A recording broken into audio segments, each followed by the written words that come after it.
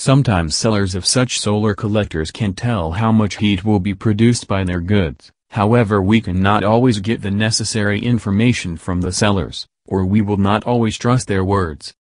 So, let's learn how to predict the thermal capacity and heat production from various types of solar collectors, regardless of the words of their sellers, and including for collectors which are made in a home workshop. The end of this video will show a more accurate method of the forecast which is based on similar tables. However, now I will talk about this very simple, but very approximate method on the basis of similar maps which can be found through these words.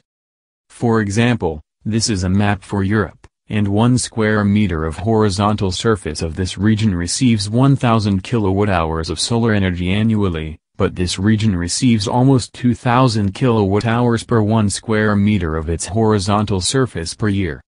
Of course, our solar collector will be able to convert only a certain proportion of this solar energy into useful heat, and usually it will be in the range of 20 to 50%, and it is obvious that the percentage will be less for cases of homemade solar collectors. So, if we want to predict the annual heat production of our solar collector, we multiply a certain proportion of the solar energy by the collector area, and it is obvious that the area of this unglazed collector is this rectangle. The area of such collectors is this rectangle inside their transparent cover. Such solar collectors have this area which is almost equal to the area of their mirrors. The area of this solar heater is the multiplication of the length of its black pipe by the outer diameter of the pipe.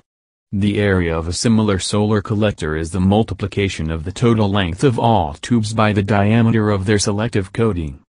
This is one of my solar heaters, and it consists of this black wall and this polymer sleeve for water, and the area of the heater is this rectangle inside its transparent film. This is a similar solar heater, but this is a reflective wall, and the area of the heater is also this rectangle. Now I am showing how much solar energy goes through 1 square meter for moments when these photos were taken. This is the sky in central Ukraine, at 48 degrees north latitude where the winter sun is about 20 degrees above the horizon, and this fact is the main cause why the sun is more powerful in the summer than in the winter, but the closer to the equator, the smaller the difference. Obviously, our collector is able to take only a certain percentage of the solar energy which comes to its surface from the sun, and usually the thermal capacity of our collector will be in the range from 200 to 700 watts per square meter at midday, but the capacity is drastically reduced in the morning and evening, and I will talk about this phenomenon in a few minutes. Let us suppose, for example, that we want to buy this solar collector, and its seller tells us about such parameters of the collector where we should pay attention to the following.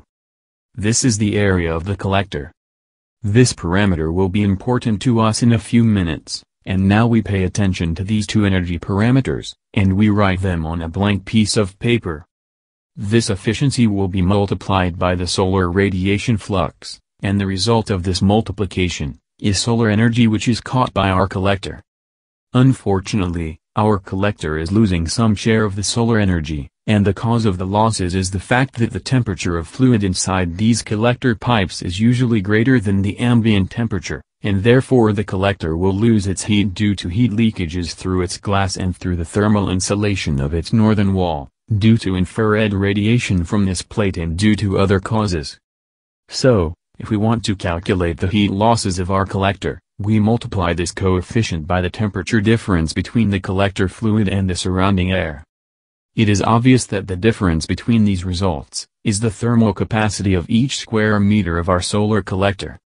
We can see that this was an example for the noon of a summer day when the temperature of the collector fluid is 70 degrees Celsius. However, I am now showing a similar example, but for the noon of a winter day, and now the thermal capacity is noticeably less due to a decrease in the ambient temperature and a decrease in the solar radiation flux. We take a blank piece of paper and write the thermal capacity of our collector for the noon of a sunny day. Then we multiply the capacity by this number of hours, and this result is the amount of heat which is produced from 1 square meter of our collector during an absolutely sunny day, but the closer to the equator, the smaller the difference between these summer and winter days. Of course, this is a very approximate forecast, and I will explain such a more accurate forecast of the heat production in a few minutes. However, we remember similar solar collectors which constantly turn according to the movement of the sun across the sky. These cases may require to write 8 hours or more here, especially for the summer heat production near the Arctic Circle, and it is obvious that these summer hours may be greater in the case of evacuated tubes because they can have good thermal capacity in the morning and in the evening. We already know the average heat production of our collector during an absolutely sunny day, and now we can multiply the daily heat production by the annual number of sunny days in our region. This map shows the number of sunny days for some European cities, and for example, Berlin can expect such annual heat production from 1 square meter of our collector, but I remind you that this is only an approximate forecast. The internet can give us similar graphs which show how much solar radiation goes through a fixed southern surface during the day, and for example, we can notice that the solar radiation at 8 o'clock is about 2 times less than at noon. But these graphs are not the only cause of reducing the capacity of our solar collector in the morning and evening compared to midday. The second cause is that we must multiply this solar radiation by such coefficient which is commonly called this term, and this is the angle of incidence of sunlight on our solar collector, and this range corresponds to the middle of the day, but morning and evening have large angles of the incidence within this range. A physicist can explain our coefficient by the fact that the more the sunbeams incline towards the surface of the collector, the smaller the proportion of solar radiation absorbed by this dark plate and passes through this glass. Sometimes the seller can tell us the coefficient of his solar collector, and here we see our coefficient for the angle of incidence of 50 degrees. We can use this graph which corresponds to a traditional flat plate solar collector, but other types of solar collectors usually have similar graphs, except for evacuated tubes which approximately correspond to such graph. However, our coefficient should not be taken into account in cases of such solar heaters which constantly follow the sun, and these cases require the use of not such graphs, but those which will be described in a few minutes. I remind you of this coefficient which helps us more accurately calculate the heat losses from our collector. This coefficient is added to our second formula where it is twice multiplied by the temperature difference between the collector fluid and the ambient air. So, now we ourselves can calculate the thermal capacity of various types of solar collectors, for example using this table of their energy parameters, and this next table shows their thermal capacity for cases of such temperature differences between the collector fluid and the ambient air. That is why these solar heaters are our only options for cases of high temperatures, but if we need low temperature heat, these types of solar collectors are the best choice because they are many times cheaper than other alternatives. So, let's prepare a similar table which will be completed by us, and here we will write the amount of heat from 1 square meter of our collector during an absolutely sunny day which begins with these hours and ends with this time. Suppose we do not make complex calculations of this angle of incidence of sunlight on the surface of the collector, and we use these standard angle values which are the basis for filling this column according to this graph which was described 2 minutes ago. This column should describe the solar radiation which falls on 1 square meter of our collector, and I took these values from this graph. It will be easier for us if we think that similar graphs for different regions and different months will be the same. But here we have to stretch the graph according to the length of our day from sunrise to sunset, and let the graph height be 900 for a summer day and 800 for a winter day. I remind you that this is the efficiency of our collector, and we write its value in all cells of this column. So, now we have to complete this column which describes how much solar energy is caught by our collector, and this column is the result of multiplying these 3 columns. Here we write the average temperature of the fluid inside the collector, and now it is the temperatures for the task of heating water of a tank from a temperature of 15 degrees Celsius in the morning to 70 degrees Celsius in the evening. But these temperatures will be different if our collector is used for another task, and for example, these are temperatures for the task of heating pool water. This is the ambient temperature, and we can notice that this is an example of a sunny day in Central Europe in August. Here we write the multiplication of this column by this coefficient of our collector, and thus, this column describes the losses of useful heat from our collector.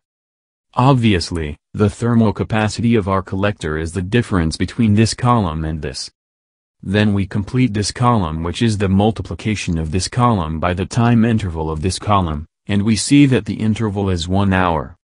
So, the sum of this column is the heat production forecast from 1 square meter of our solar collector during one absolutely sunny day at such temperatures of the liquid in the air.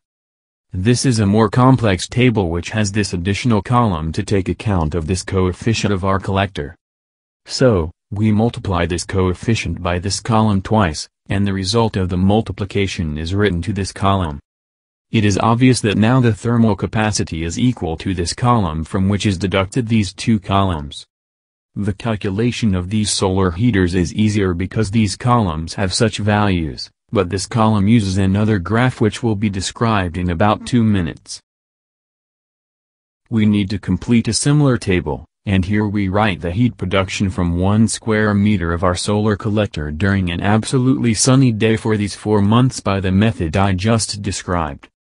These 4 months are important because they are solstices and equinoxes.